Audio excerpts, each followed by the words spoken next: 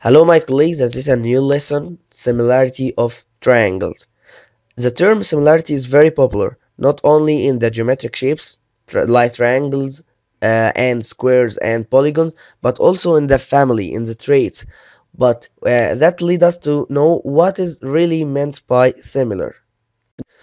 The triangles can be similar if they have the same shape but can be different sizes. Like for example, these two triangles, one is a small one is a large one, totally different in sizes, but they are similar because they have some mutual properties between them.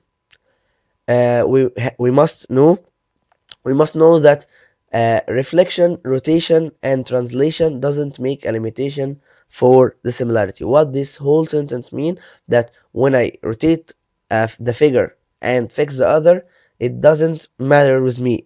The similarity stay as it is, and the corresponding sides and angles stay as it is.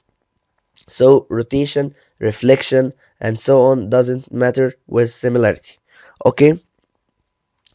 When he told you that these two triangles are similar, you consequently conclude that the corresponding angles are congruent. Like here, the two red angles have the same measurement, the two blue angles have the same measurement, and the same with the green. And the corresponding sides are all in the same proportion. What mean by? Can he see that the base of the two triangles are proportional? Why? Because the base in the small one is 12 and the base here is 24. The ratio between them equals k constant, which equals half. If another side, like here, 5 and 10, 5 over 10 equals half, equals k also. And the same with the last one, which is 10 over 20, which equals k. So when the whole three,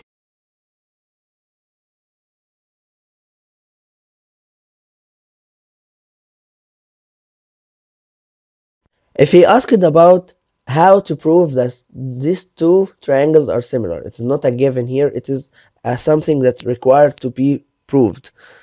First of all, we have three cases to decide even if they are similar or not. The first case here is called AAA, or angle, angle, angle.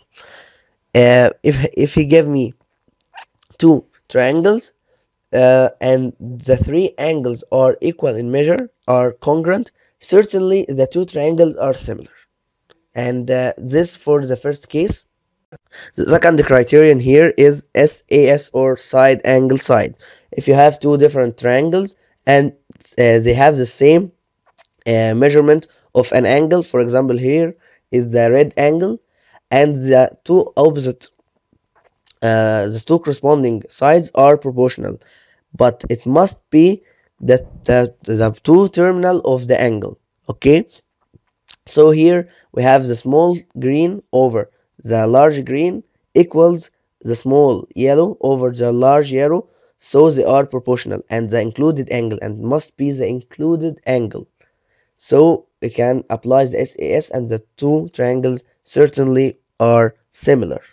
The last case is SSS, or side, side, side. It is the easiest way. When you have three sides proportional and they have the same ratio, which is k, certainly the triangles are similar. Hope you enjoy it, and thanks for watching.